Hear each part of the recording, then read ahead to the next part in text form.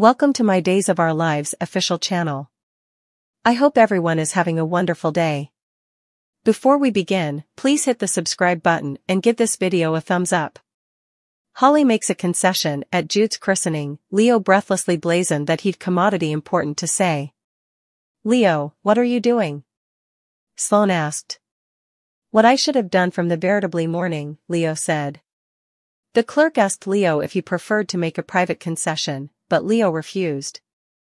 "This is commodity I need to say in front of everyone," Leo said. With gashes in her eyes, Sloane shook her head no at Leo, quietly contending with him not to mention Jude's true lineage. "I have been to a lot of interrupted Salem marriages, but a christening?" Nicole rumored to.j. Jounced in agreement. "Leo, do not make me lament inviting you," Eric said. J. Offered to have Leo arrested. Jude fussed, so Melinda handed the baby to Sloane. Leo goggled at the baby for a moment. "What I neglected to say, well, the verity is," Leo stammered. Leo looked over at the statue of the mama and child, and he soughed. "Well, I did not expose that I'm covering Moment's blessed event for the society runners of The Spectator.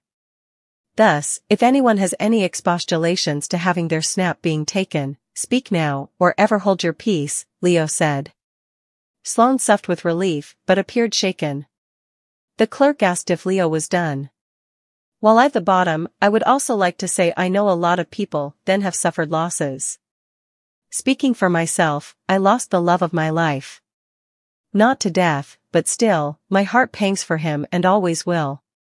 Nicole and J. lost their baby. Which was a terrible loss. And I know that's just the tip of the icicle of losses that people gathered then Moment have suffered. But precious baby Jude, who's being nominated then Moment, has his entire life in front of him. And that brings us stopgap. And I'm recognized to be his puck godfather, Leo said. 2 godfathers for the price of 1. "He's one lucky sprat," Brady said. With gashes in Melinda's eyes, she managed to smile. Everyone clapped, and Leo breathed a deep shriek. Sloane handed Jude over to Brady, and Eric lit a candle. "Parents and godparents, this light is entrusted to you, to be kept burning brightly. This child of yours has been enlightened by Christ. He's to walk always as a child of the light. May he keep the honey of faith alive in his heart," the clerk said. Overwhelmed, John rumored to Marlena that he demanded to step outdoors. Marlena followed him. "Why do not you go back outside?" "I am okay," John said. John admitted that he'd been uncomfortable in the house of the Lord after what he'd done. "But is not this really the stylish place?" "God's mercy has no bounds," Marlena said. Marlena reminded John to concentrate on the blessings of the day. "Forget about your own pain for right now. Just for the one day, you know? And if you cannot do that for yourself, also perhaps you can do that for me, because it's veritably hard to see you suffering," Marlena said. Marlena argued that if Constantine could forgive John, John could forgive himself. Inside the church, the investment concluded, and Teresa left to visit Tate.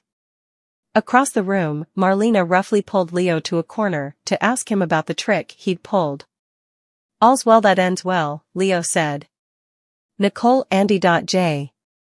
told Holly that they were headed home for the party. "I will see you in a many," Holly said. Reluctantly, Nicole jounced and left wife. J. Holly lit a candle. Eric saw Holly, and he promised to meet Sloane and Melinda at the auto. As the women walked out, Eric took advantage of the empty church to talk to Holly. Outside the church, Leo ran into Sloane and Melinda. "I smell a lecture coming," Leo said. "While I'm veritably thankful you did not blow our baby exchange secret sky high in the middle of Jude's christening, how should I say this? Are you insane?" Sloane said. Leo admitted he'd been overwhelmed by the position and the sadness on Nicole's face. "I was impelled to do right by Nicole and J. Leo said. "Until J. mentioned calling the authorities and you realized how important trouble you would be in," Melinda growled. Leo agreed that had been part of the reason he'd abandoned his concession. Sloane added that Leo hadn't allowed About how the concession would affect her or Melinda. Melinda said that Leo had easily not allowed. About the fact that he'd lose his mess ticket if the Verity came out. I glanced at Nicole and allowed. About that glum teen Holly and what a hot mess she's turned out to be, and I allowed. It might be stylish for everyone if I kept my mouth shut. So, I did, Leo explained. Sloane and Melinda goggled daggers at Leo. Leo promised not to be tempted again to expose their errors. Inside the church, Holly was in gashes. What's it? Eric asked, however, will you promise not to tell anyone differently? Holly asked, if I tell you commodity. Eric noted that indeed though he was no longer a clerk, he could keep Holly's confidence. Holly admitted that she was ashamed of her secret. The night that I owed, I am 100% sure the medicines I took were not Tate's. Because they were mine, Holly confessed. Eric told Holly that he wasn't there to judge her. I promise I will not tell anyone. But I contend that you tell your parents, Eric said. Holly refused. Tate indeed said I shouldn't, Holly added. Confused, Eric asked Holly if she believed Tate would prefer to stay in a halfway house rather than have Holly tell her parents the Verity. Holly argued that she was lying to cover her mama. Eric told Holly that Nicole was strong enough to hear the Verity.